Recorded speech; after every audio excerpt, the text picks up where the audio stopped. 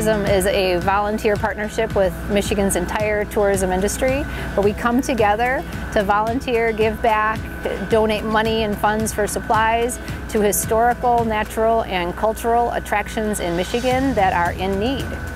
We have brought 300 tourism industry volunteers from across the state of Michigan to come together and give back and make a difference on 18 different projects. And we actually have 8 backup projects, and we're already into those. So I'm going to call it now 24 projects all around the lighthouse, all around the 1,300 acres of land that the state park sits on.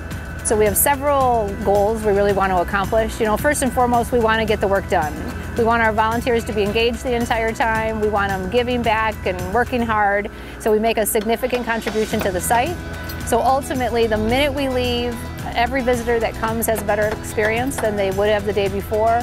But we also, as a tourism community, are trying to work across disciplines. Oftentimes we work in silos, and we want to create experiences that a hotelier is working alongside an attraction, is working alongside a food service operator and a convention and visitors bureau. So we want tourism professionals to be better inspired by our destinations, better educated about our destinations, better connected to each other, and better connected to the site.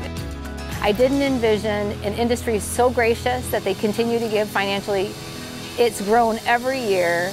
I didn't anticipate 300 people wanting to come to Leland. Our goal was 200 people. And when the site said they actually had work for 300, we all went, well, let's see what happens, you know, and then they come. But it doesn't happen without a huge team of people making that happen. So it's like the ultimate collaboration, that's what I say. And it's from people's hearts. So, doesn't get any better than that.